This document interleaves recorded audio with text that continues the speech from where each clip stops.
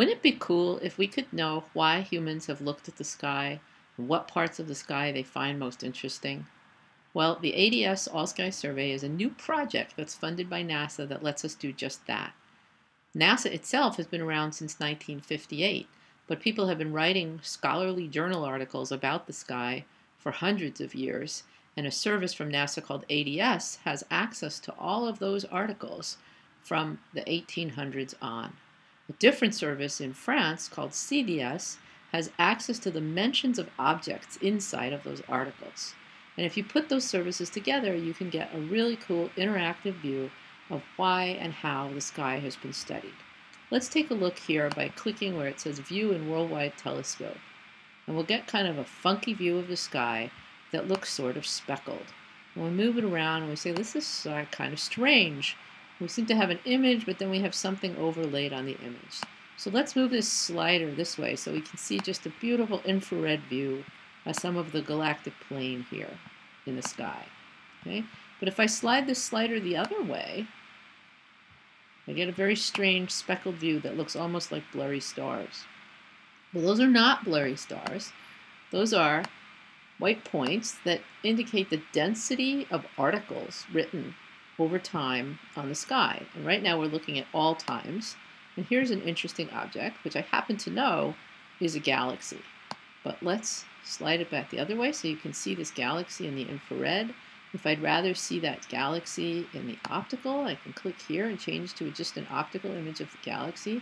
But now if I move the slider back, you can see this very strange pattern, which shows a heat map, it's called, of the density of articles written about that galaxy, which is the Large Magellanic Cloud. If I click this button here, I can zoom in to see some individual papers that are making up that map. And I can click on one of them, and I can see that that's a source in the Large Magellanic Cloud called NGC 1971.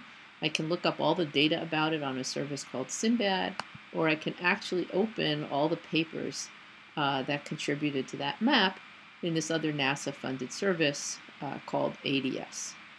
Let's go back here to the survey and close this all up. And let me show you that the same kind of information can be viewed in another service, another sky viewer called Aladdin. And this one will look a little bit different. This one uses a color default for the maps, but again, I can zoom out, and I can zoom way, way out, and I can actually see the whole sky, and I can see the density of articles on the sky. And again, I mentioned that we can see why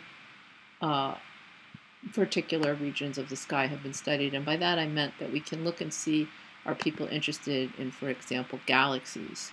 And so in a moment here, you'll see papers about galaxies come up, and you see that the distribution of those will look different than if I say, where are papers about stars? Okay, so see, so those are confined more to the plane of the galaxy down here, which we can see is the galaxy if I toggle on an optical view. Isn't that beautiful? And then, so let's go back to the all view. I can also just skip right back and forth between, again, the Worldwide Telescope version and the Aladdin version, which I was looking at a moment ago. So let's go back here to the Worldwide Telescope version. There's the same section of the galaxy I was looking at a moment ago. And I can go through, different wavelength views of the sky, and I can try to understand, why the distribution of articles looks the way it does by looking at images of the sky at different wavelengths and try to figure out what people were studying. But what's really cool is that you can even see what people were studying as a function of time. So this map here is showing you basically all of the articles, but I can change this slider here, and I can say, what was interesting in 1997? What was interesting in 2001? What was interesting in 2005, etc.